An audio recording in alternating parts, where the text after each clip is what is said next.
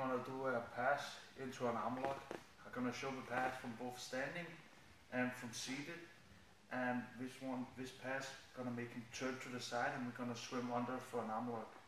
So the first pass is gonna be a hand on Mass's right hip here, and the other hand on the knee.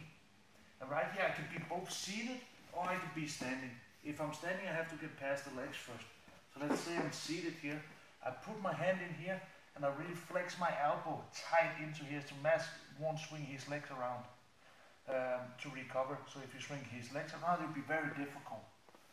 Right here, I want to get him to the side as well here. So let's change a little for the ankle. Right here, we're gonna be right here, stuffing this. My arm here gonna go under. I'm up on my feet now. Swing under. Right here, my right leg gonna swim under here. My left leg gonna swim over. And right here, I'm gonna sit down and put up my right knee for the arm lock. Okay. So we are right here. Put my arm on the hip, arm on the knee. I circle to the side. I swing it. I put my knee on the back, swing my leg over, and I'll put my knee. Okay? That's the whole sequence. I want to show you the armbar right here, because the armbar can be tricky if you try it. So right here, the thing I want to do is my right leg goes under here, and my leg swims around.